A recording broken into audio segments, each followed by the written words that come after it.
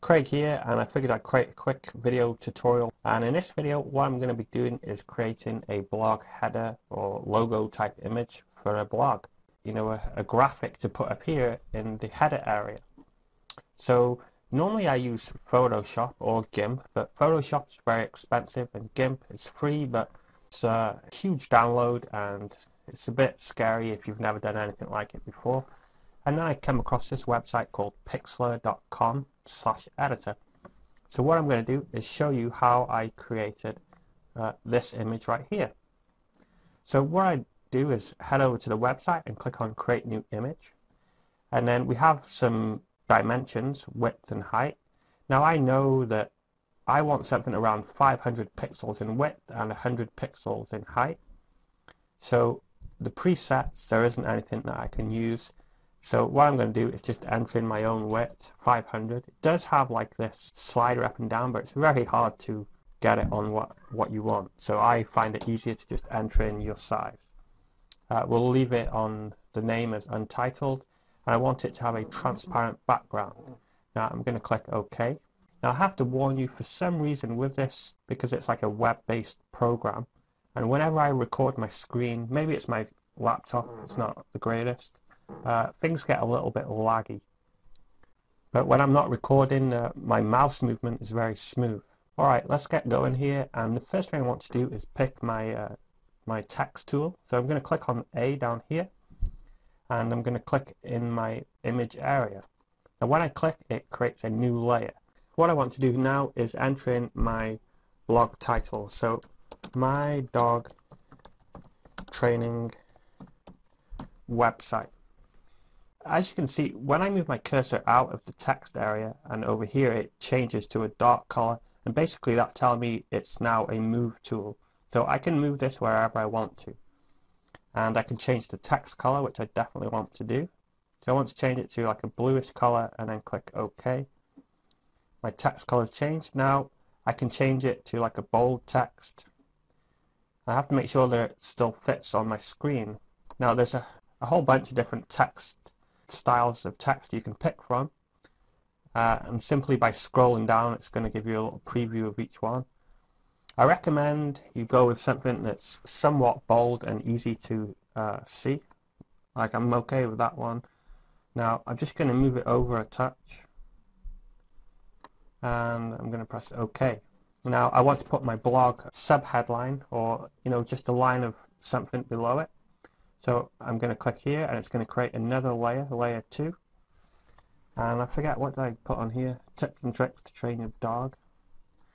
So I'm going to enter in a dog. No, that's good enough.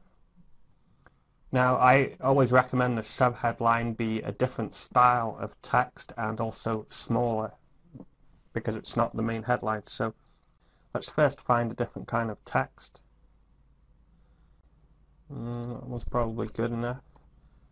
I need to change my size of the text. Let's see if we can make this bold, and I want to change the color. It's good enough. The next thing I want to do is I want to add a layer style, because right now my text is a little bit boring and there's no kind of pop in it, doesn't really stand out. So I want to add a style to my text. So I'm going to click on this layer, my dog training website, and I'm going to come up to layer, and then I'm going to, where is it, layer styles, and I want to add a drop shadow. So I'm going to move this over. If I put a check here, you'll see that it adds drop shadow, but if I click on the words, it'll bring up the options for the drop shadow. Now I can see that the drop shadow, the distance is far too, I need to change the distance. Now I like to go with something around 3, and we can change the size of it too to around 3. No, actually, let's not do that, it's hard to see. And you can obviously change the angle of where the drop shadow is coming from, and you can change the color, but as it's a drop shadow, I'm okay with it being black. We have some other options. You'll have to play around.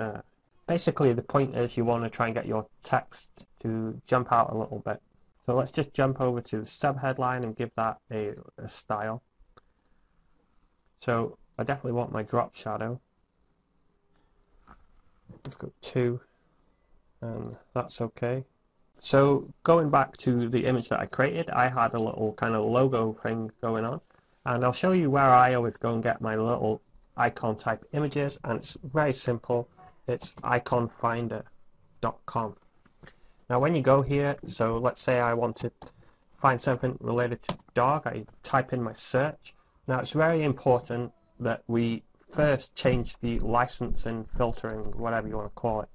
I always search for allowed for commercial use, no link required. So pretty much when you have that set, whatever you see you can pretty much use. You don't have to link back, and you're safe to use it. Because if you don't have permission, you could end up in some big trouble, so you don't want to do that. So there's not too many to pick from here, but you know, they have thousands of images in here. You just have to kind of do different types of searches. So here's that dog that I like. Now if I click on it, I can download it as a PNG, and PNG is, you know, a transparent background is what you need. But with this photo editor, all we need is the image URL. So I can right click it here, or even on the previous screen I can just right click and copy image URL. Coming back to here, I want to layer, open image URL as layer, and press Ctrl V and press OK. And here we have our little puppy dog, whatever you want to call it. Now no matter what tool is selected, if I hold down my Control key, you'll see that my icon changes, and it changes to the Move tool. Now if you forget what that is, we simply can select the Move tool, and I need to move my dog to where I want him to be. Now he's right there. Now he's, you know, let's say he was a little bit too big. He actually fits in very nice. But let's say he was too big, then we would simply go to edit and then free transform, and you'll see we get the little square things, and we can change the size or, you know, rotate him a little bit just to get him how we want him. And then we'll have to press here again and confirm the changes. Apply changes, yes. Now maybe we want to add a little layer style to this image, so we'll just repeat the same process. Layers, layer style, drop shadow. I don't know about drop shadow. Let's try the outer glow. Yes.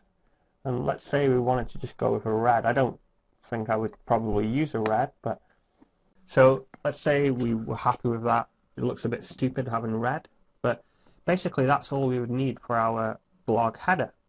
So once we were satisfied, we could go to File and Save. You can save it to our computer, but you have to make sure that you're saving it as a PNG. Otherwise, the background is not going to be invisible. Anyway, that's how you can mess around and try and create your own graphic for your blog. And remember, it doesn't have to be just a simple blog header image. Perhaps you wanted to create a little kind of image to put in your widget area or within a post. It's a great tool, and don't forget about iconfinder.com. I hope that helps, and have a great day.